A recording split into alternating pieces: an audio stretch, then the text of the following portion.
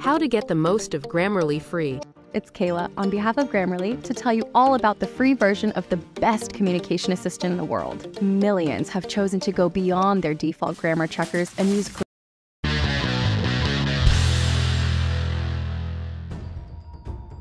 10 detective riddles only the most attentive 1% can solve.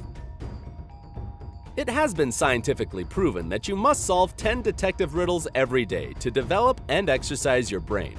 You don't believe it? Okay. Perhaps we have made this fact up. But you can't deny that entertaining your mind solving cases along with Sherlock Holmes and other famous detectives is anything but boring. So, if you are ready to check how attentive you are, this video is what you need. Watch a riddle, have 15 seconds to try to crack it, and move to the next one. Remember to give us a like for letting you feel like a real professional in solving crimes. Good luck! Number 10. A Detective and the Blacksmith Brothers. On a snowy winter night, the detective was resting in front of the fireplace. Suddenly, somebody threw a snowball at his window. The hit was so strong that the glass shattered. The detective stood up and had just enough time to notice 3 kids who lived in the neighborhood running away.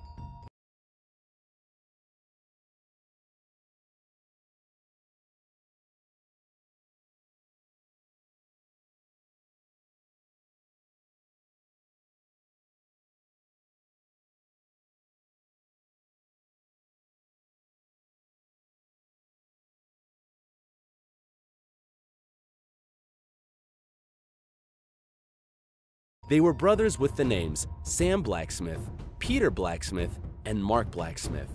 The next day, a paper note was left on the detective's door. There it was written, "Blacksmith." He threw the snowball. The detective knew immediately which brother to question. Okay, now you have 15 seconds. Hopefully enough time to figure it out.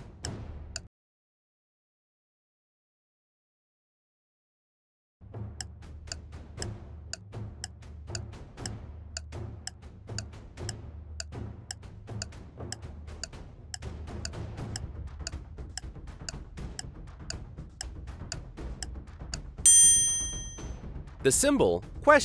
is called the question mark. So here we go. Blacksmith. He threw the snowball. Number 9. Hotel room. A woman was staying in her hotel room when somebody knocked at the door. When she opened it, she saw an unknown man. He looked surprised and said, "I apologize. I thought it was my room." He turned away and went in the direction of the elevators. The woman, however, returned to the room and dialed security. Why was she so suspicious? Have you already figured it out? Time is ticking.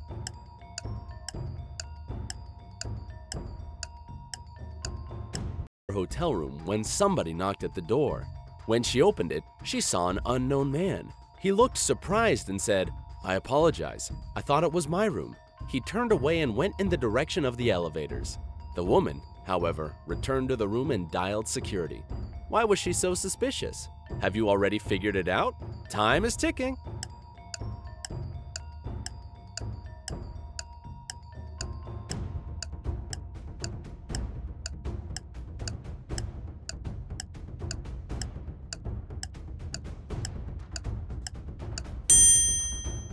The woman logically decided that if the man had thought that the room was his, he wouldn't have knocked. Such behavior is typical for those criminals who break into hotel rooms and steal whatever they can. They knock on the door to make sure there's nobody inside. Number 8. Suicide or murder. A detective comes to a crime scene. A man is said to jump out of a window of an abandoned building and commit suicide. The detective goes inside the building to the first floor, to the room at the front. He lights a cigarette, goes up to the window which faces the dead man, opens it, and throws the cigarette out. Then he goes to the second floor and does the same. He continues until he has visited all the floors and repeated the action again and again. Then he returns to his team and says that it was by no means a suicide, but a murder. How did he find it out? It took the detective much longer than 15 seconds to understand the truth. What about you? Are you smarter?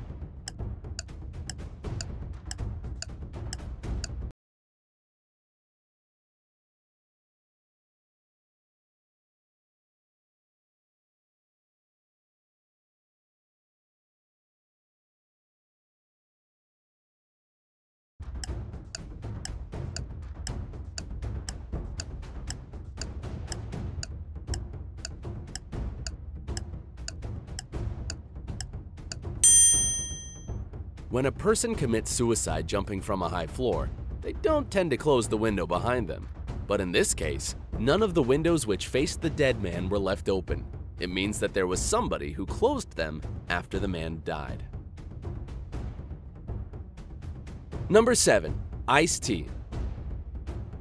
Two young ladies were having dinner together. They both ordered iced tea. One of them was very thirsty and drank very fast. She had 5 glasses during the time, the other drank only 1. Tragically, the girl who was nursing her drink and drinking slowly died. The other stayed alive, but it turned out that all the drinks they had been served contained poison. How is it possible that the girl who drank more survived? A strange case. Are you ready with the answer? Both ordered iced tea. One of them was very thirsty and drank very fast.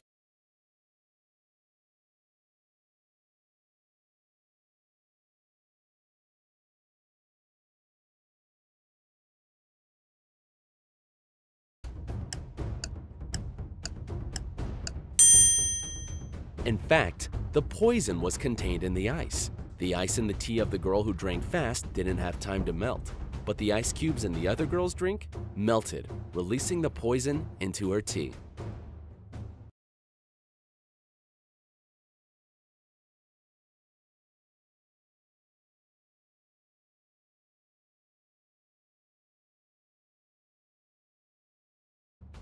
Number 6. Mysterious death in the car.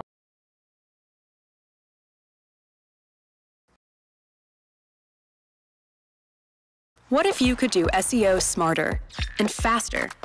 With Wix, you can edit your meta. Number 3. A case of a smuggler. A man carrying 2 bags with sand crosses the Mexican border on a bicycle every day. Customs officers regularly check the bags, and all the time, they contain sand.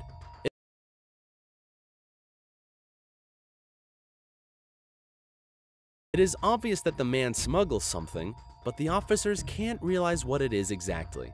As they don't have any proof, the man crosses the border without interruptions.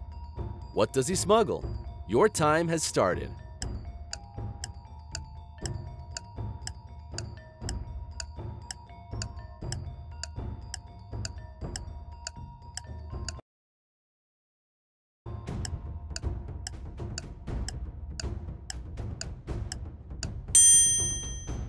This creative individual distracts the custom officer's attention with the bags of sand, but in fact, he smuggles bicycles. Number 2.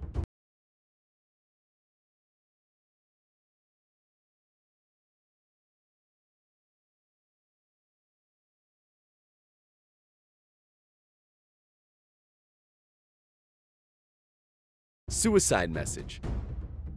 A body of a man was found in the flat. At some moment, he collapsed against his desk, a gun in his hand. The police found a cassette recorder nearby. When they pressed the play button, what they heard was, "I can't live like this anymore." Then the sound of a gunshot was heard. However, the detective immediately figured out that it was a murder. How did he realize that it wasn't a suicide? Surely, you already know the answer. If not, you still have some time.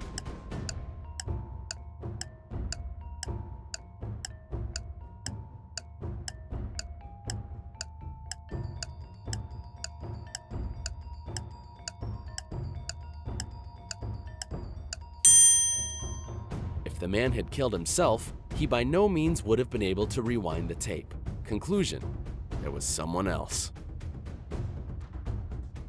Number 1. Crime scene. A man killed his wife in their car.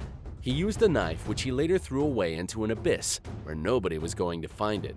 His wife's body he took out of the car. He was very careful and left no fingerprints. After that, he headed home. In a couple of hours, he got a call from the police. They informed him that his wife had been killed, and he had to arrive at the crime scene right away. As soon as he got there, however, he was suspected for the murder. How did the police realize it had been him who was guilty? And 15 seconds for you. Take your time.